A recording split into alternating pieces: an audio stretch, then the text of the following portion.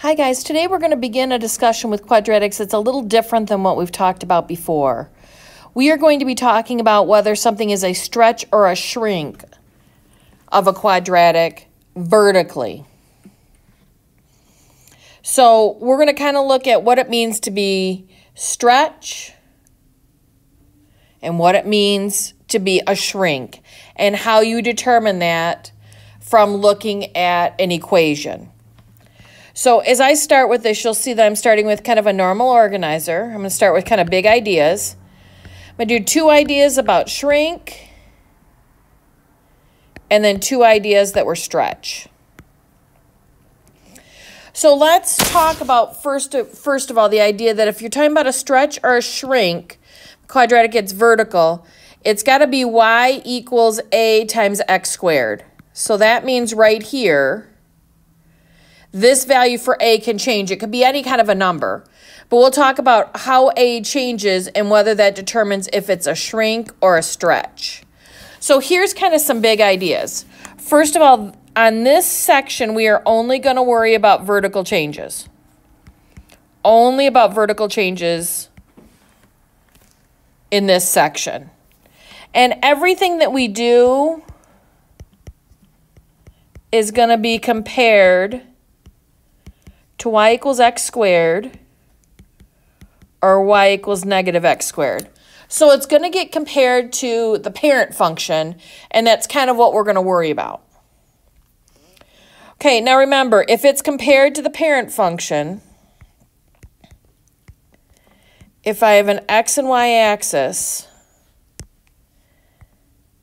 that means it's either going to open up like this or it's going to open down like this.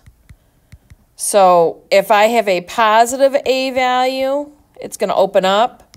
So let's say, if I can just take out the a maybe, and if it's a negative x squared, it's going to open down. Now there could be another number there besides 1, but just so you get the general idea of what they're shooting for. So let's talk about this idea of shrink and what that means. Just turn my organizer here. Okay, so first of all, we are going to be talking about general form. And as we do, we're going to talk about the a value. So if it's a shrink, then the absolute value of whatever a is has to be between 0 and 1. Now that means that overall, the a value is between -1 and 1. Also, one thing that's important for you to know is that this, when you have a shrink, is going to make it wider than its parent function. So it's going to be wider than the parent. Also, this is one where it is going to shrink towards the x-axis, which means that it's going to go away from the y. And I'll give you a sketch in a second so you can see what that looks like. So that's kind of our general ideas about shrinking. The a value that we have has to be between -1 and 1. It gets wider. It shrinks towards the x and away from the y.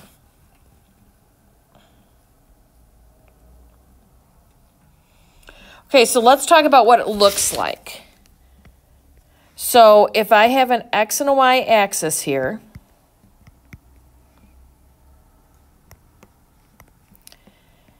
and I have a graph that looks like this, if it is a shrink,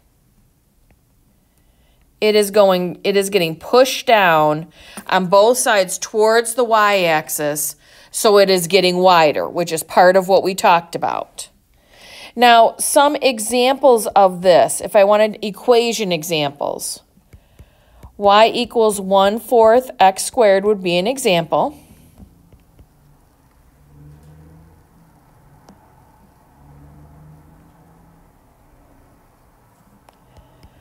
y equals negative 2/3 x squared would be another example. Now, the one part we haven't talked about is the factor, so I want to show you how this works. If I have a factor, if my equation was y equals 1/4 x squared, this is going to be my factor. So my factor would be 1/4. Now, the big thing for us is a factor always has to be positive. So in this case, where that a value is negative 2/3, when we talk about the factor, we're going to say the factor is 2/3. Always take the positive version of that. Okay, so those are the big ideas about shrink. Let's talk about stretch.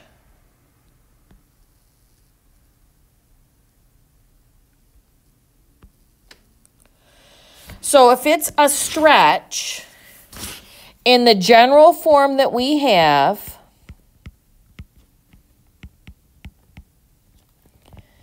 the absolute value of a would have to be greater than 1, which means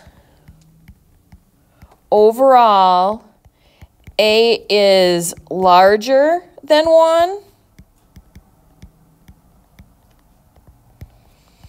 or a is smaller than negative 1. Those are kind of the big pieces. This graph is skinnier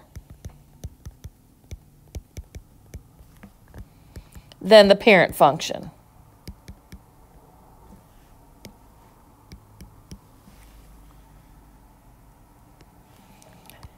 It also stretches away from the x-axis, which means that it goes closer or towards the y-axis.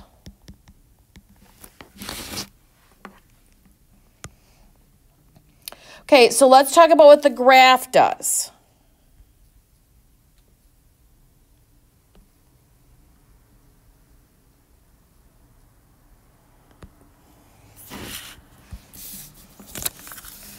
So for the stretch, here's my x and y axis. If my graph is here, then it is getting pushed up from the x-axis, so it's becoming skinnier. Now, an example of this would be y equals 2x squared or y equals negative 4x squared. Okay, because again, that number in front is bigger than 1 or smaller than negative 1. Now, if we were talking about the factors, just like the last time, that number in front of the x squared. So this one, the factor would be 2. This one, remember, if it's negative, we're going to write it down as positive. Okay, we'll keep practicing on this, and then eventually we're going to move over to horizontal and practice them all together.